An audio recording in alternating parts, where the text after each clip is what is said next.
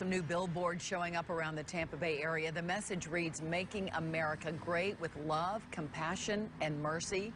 You may also have noticed the similarity to a presidential slogan, but underneath it, a hotline and a link to the website yislam.org.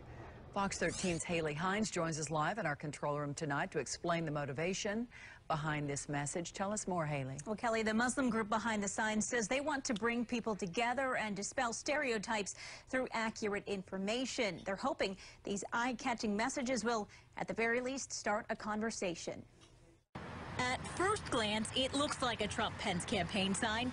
It even reads like one, too. Making America Great. We will make America great again. With love, compassion, and mercy. But if you look closer, you'll see it's a campaign of a whole different type. Let's try to get to know each other. Let's not fear and misinformation divide us. This one, posted at I-275 and Sligh Avenue, is funded by the Islamic Community of Tampa. It directs you to yislam.org, a website where you can learn about the religion, ask questions like, what is it like wearing a hijab, or set up a tour of a local mosque.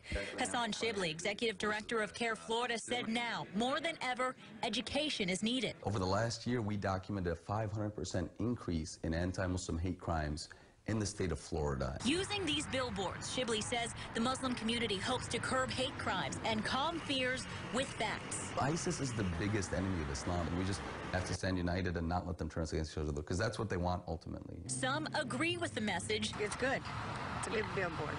I like it. I hope it stays longer than some of them. Others need more convincing. No, I don't look at it. I don't care for it.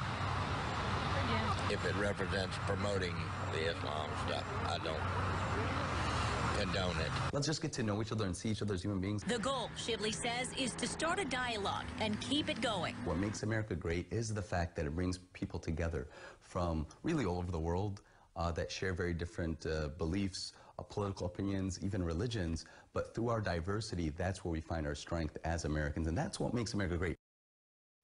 You won't just find these billboards in Tampa. The Islamic Circle of North America, through donations, is posting the same message in cities throughout the country. Kelly. All right, Haley Hines reporting. Thank you, Haley.